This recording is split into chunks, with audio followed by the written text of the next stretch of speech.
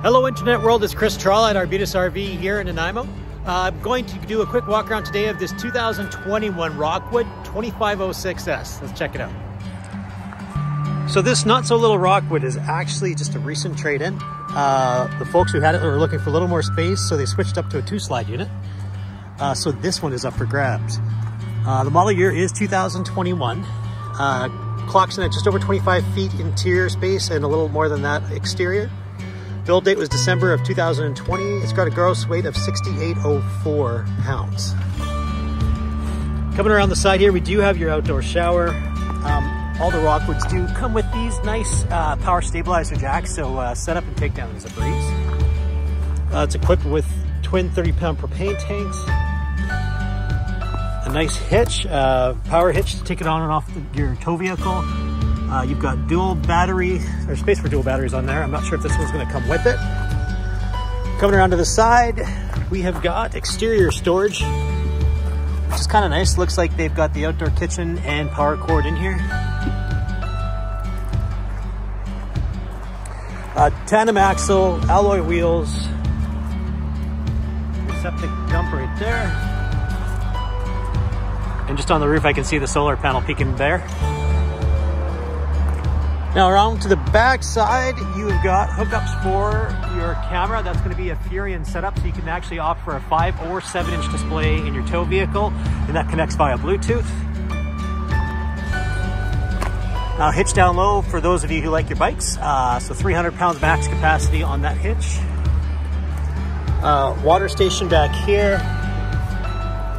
And now check this out. This is kind of a handy idea. Nice big storage pod. Slides in underneath the bed inside. It's just an extra place to put things, which is kind of great, especially when you're thinking about camping chairs and whatnot.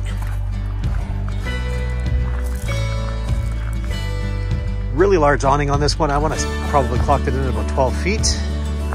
Outdoor kitchen, you don't see that too commonly on a couple's trailer, but here she is. 2-burner cooktop, little 110 bar fridge. You can also still hook up the griddle, and then you'll have a tabletop as well. That was on the other side in storage. Furion TV connector, so if you'd like to enjoy some TV outside, you can. Just have the little station here. Now, moving inside. I'm just going to close the door to be away from traffic. Nice and quiet. You've got a really large dinette here. Now the cool thing about this dinette is that table's free floating, so you can take that outside, use it for a cook station, or just for additional prep space here in the kitchen area. That said, I'm not sure it actually needs it. This has got a great countertop. The oven on here is a mid-level one as far as its size. So it gives you a little extra room in there.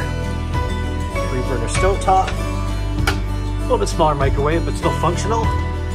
Good amounts of storage space throughout, even a pantry. Now, a big win on this trailer that a lot of people seem to miss out on nowadays is the dual mode fridge. So this is still your old school Dometic Propane or 110 dual mode fridge. These have all been but eliminated in the RV industry. Everything's been going very steadily to 12-volt compressor fridges. So for those of you who like the boondock, and just like that security of what you know, this trailer still has it. Here is your stereo system. This will power the speakers inside and outside. You can also connect via HDMI. Furion TV with soundbar, and then down low, electric fireplace. Add a little extra ambiance and some heat. Standing out and moving to the bathroom.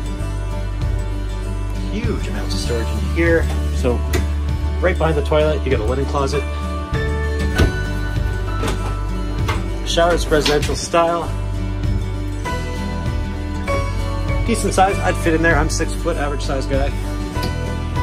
Medicine cabinet, your vanity. And let's check out for storage. Yep, even more storage underneath the sink. Now in the bedroom, this is a treat. They've given you a queen walk-around bed. Now I will say that the person sitting on this side will have to do a little bit of shuffling to get out, but still, this is a nice touch. Nice amounts of overhead storage as well. So you're gonna have space to kind of hang your clothes into your bed. Some hangers up there. And then just a smaller, I think that's like a 22-inch TV, 22, 24, with a little bit more storage. So this was just a real brief walkthrough. I want to thank you for spending some time with me to watch this today. If you have any questions, you know where to find me. I'll link a phone number at the end of this video. Have yourselves a great day.